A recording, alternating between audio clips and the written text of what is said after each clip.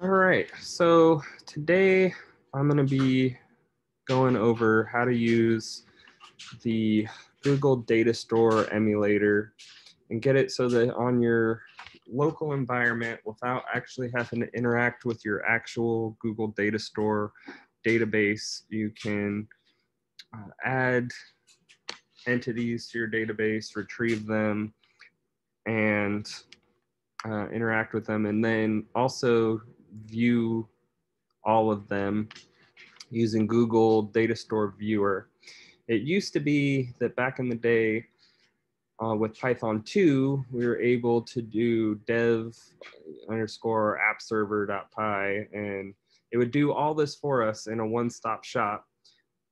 But that's no longer the case with Python 3. So we have to actually piece together a bunch of things. And there's not a lot of documentation out on about Datastore. The documentation's right here, and I'll post this in the comments of the YouTube video. But that's really about it right there, and it doesn't get into using it, and there's currently no YouTube videos out there about it or anything, and it's actually you have to piece together a bunch of things and figure out a lot of stuff on your own to get it to work. But now you don't if you're watching this video. So a lot of people on YouTube like to take the time and type out all the stuff. I'm not going to do that. I'm just going to post the code in the comment section, maybe add a GitHub, I don't know. But anyway, so what you have to do to get it to work, and it works with Google NDB, their NoSQL database for Python 3, and Google Datastore. The documentation doesn't talk about using Google NDB, but it does work. So anyway, the first thing you have to do is import your Google Cloud NDB. And then I use Web App 3 for Flask. You also have to import Flask if you're using Flask and everything. But I use Web App 3, which converts Web App 2 syntax, all this syntax, self-response.write and using classes and everything. So you can use the same syntax that was in Web App 2 for Python 3, since Web App 2 doesn't work on Python 3. Web App 3 is actually a module I wrote. But anyway, you're going to have to import mock, import os and google auth.credentials. And then you're going to have to paste all these.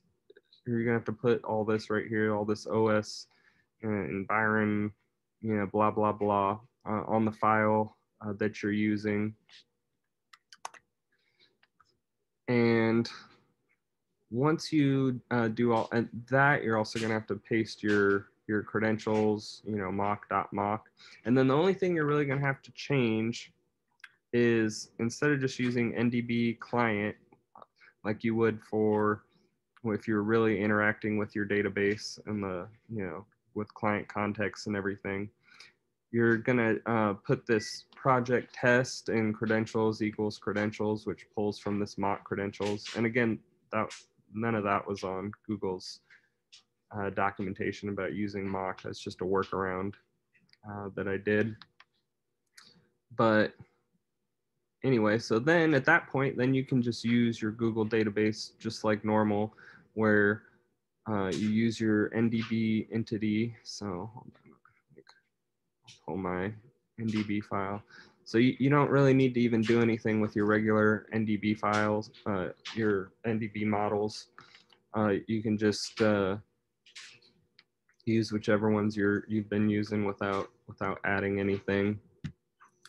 And then, so I did a little test program thing right here that just, so when you go to test, which, and again, this is using Web App 3, like you can also use regular Flask.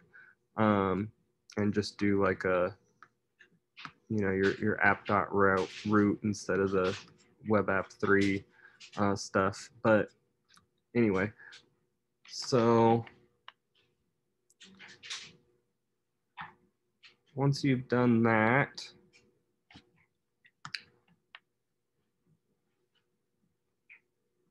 the first thing, once you've got all this stuff added into your code, the first thing you're going to have to do is do pip install datastore viewer, and I'll put that in the comments.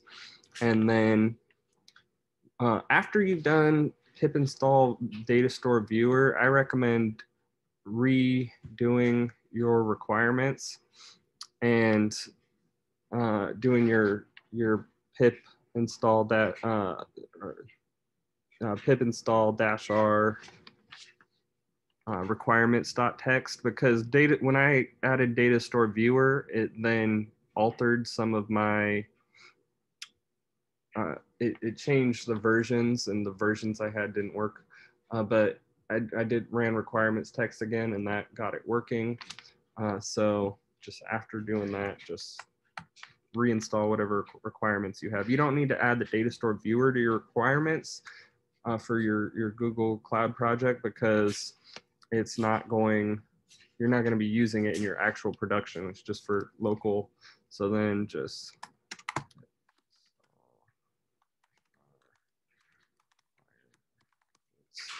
text. So just throw that in your terminal. So then once you've done that, you're going to have to actually use 3 different terminals. So for Mac, you're going to use export. So actually, let's get this in the right order.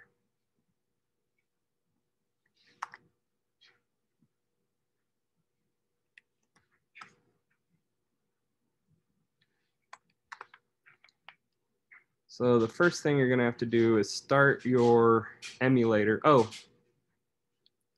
totally skipped that you also have to install your emulator. So you're going to run gcloud components install datastore emulator in your terminal.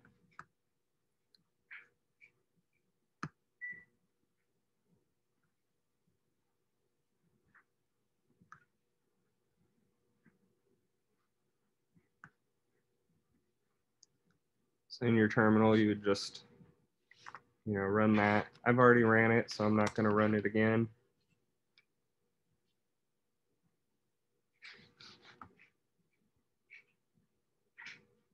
Once you've done that, then you can just turn your emulator on by running this code right here.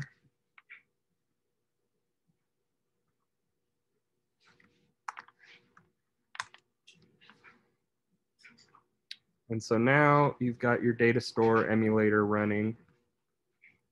Then you're going to have to go to a new terminal, and you can add a new terminal by just adding this, you know, this plus right here.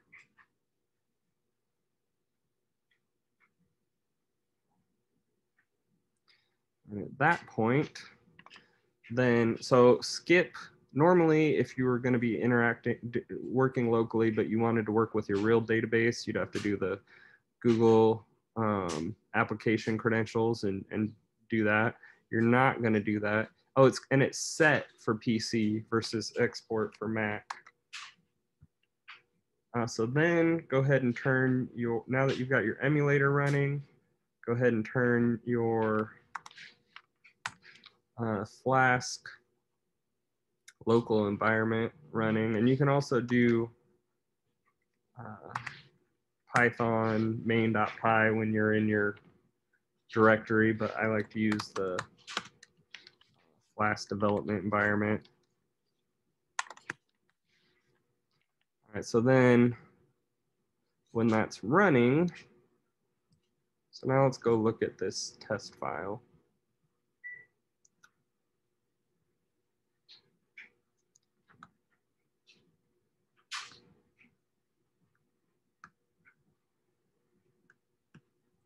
So you just go to your local host 2701 5000, and you can get there too by, if you're doing Flask, by just command clicking, and it'll pull up the terminal. And then go to test. So what I have this code doing is it's just creating an entity using the basic NDB model, whatever I called this one basic for basic information, but whatever NDB model you're creating, it's just creating it, adding, this is a test and putting it in the database. And then I just have it print to the screen with self-response.write. This is a test, it's been added to your database. So, that happened. If I click refresh, it's gonna, add another entity. I've been using this for a while and adding a bunch of stuff. So there's gonna be other stuff too. But then now if I go to test 2, so if I go up here and go to test 2, then it pulls all the stuff that's every time I've added, this is a test, because I've done it a bunch of times. Because that's what I'm doing right here. I'm gonna doing NDB GQL, Google's version of SQL, and just pulling every single entity of name from the test database, because I've got this project test credentials using these mock credentials.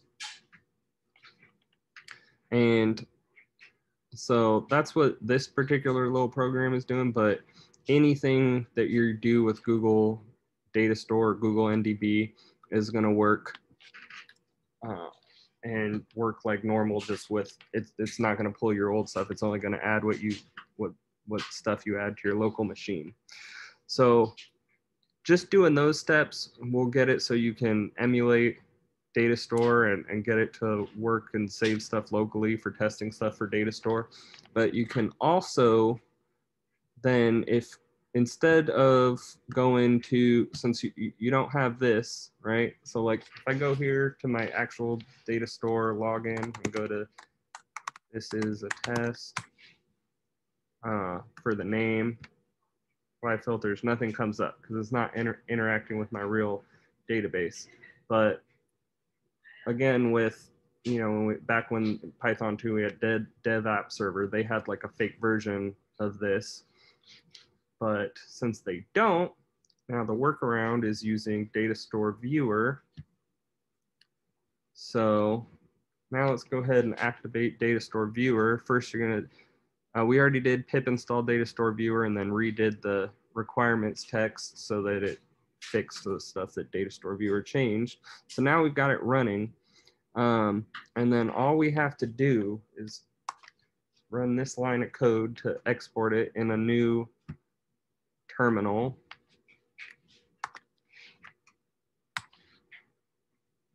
And then, so then if we command click, then it pulls up Datastore viewer, and you just type test, because we named the test database test. I might have to refresh it a couple times. And then it pulls up. So this is every time I added, this is a test to, let's see, where's the name?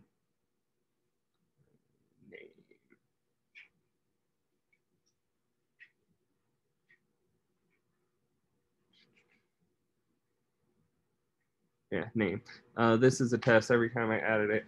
And like here, let's change it up and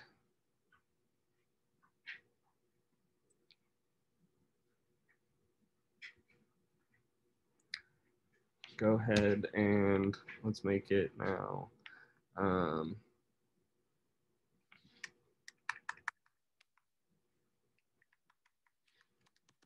Adding different stuff.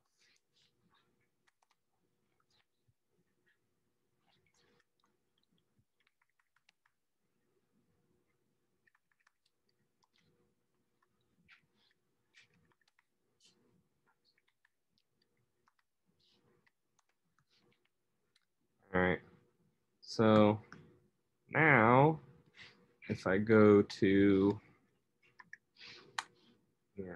/test, adding different stuff's been added to the database, right? Well, let's see about that. Go to test 2, and it's got in there, it's adding different stuff. And then if we go to the emulator, I guess that's in Google. Here we go. We go to the emulator and refresh this, and see it added the different, another entity. One of them is adding different stuff. So that's the workaround to be able to locally test stuff without working with your real database. And then obviously when you go to G-Cloud app deploy your actual project, you're gonna delete this and you're gonna get rid of this right here. So it's probably good to have 2 different projects, so you don't have to keep deleting everything, and like just have this one test copy your project that's the test version, so that you're working with that as opposed to working with